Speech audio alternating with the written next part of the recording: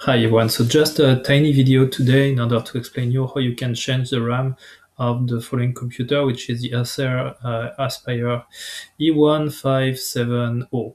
So actually, if you are under Linux, it's kind of straightforward. All you need is to run the following command line, right? The one that you can see over here, which is named sudo dmi decode t memory.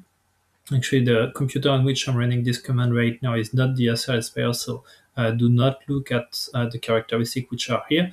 But if you type actually this line of code over here on your acer Aspire, you will be interested in the following part, which is the part number, which corresponds to the RAM part that you need to buy. So you just need to make like a copy and paste of this line, and then just to go on your favorite e-commerce platforms. In my case, I went on Amazon, and on Amazon, actually, it's just telling me, okay, this RAM part actually correspond to that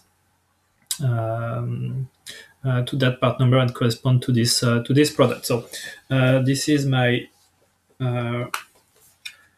Acer Aspire. Actually, it has 4 gigabytes of RAM, and what is happening is when I bought it, I didn't know that actually um, it was like this. I really thought that actually it would have been more powerful than this, and I didn't know that actually I would have bought it with an empty slot here. So actually, when I discover it, so actually in order to discover it, you just need to remove this given screw that you have over here, and then I just need to remove this part. It's kind of kit stuff, and then you access to all these parts out. Then actually you receive through your e-commerce platform, if you decided to buy one of those RAM part. And then what you need to do is just to put it exactly in the same direction as the one that you had, and that's it. Actually, once you have it set like what I'm basically showing here, so yep, will it work?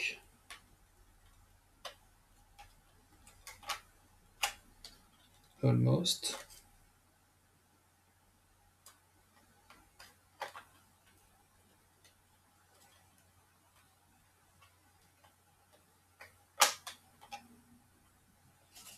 So I guess I just need to go like,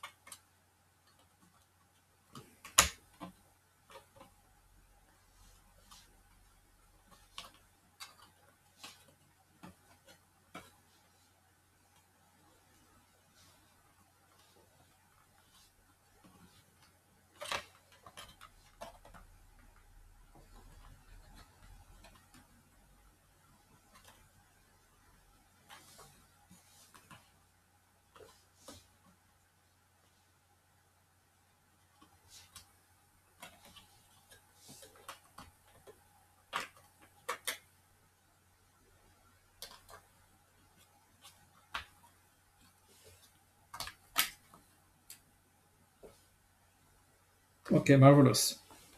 Okay, so you just need to push it enough, and then I guess that when it's aligned with the other one, it means that actually it has been properly pushed, and that's it. So of course, after you just need to put that part out, and then to put the screen, and then when you power on your computer, you will get actually your 8 gigabyte of RAM.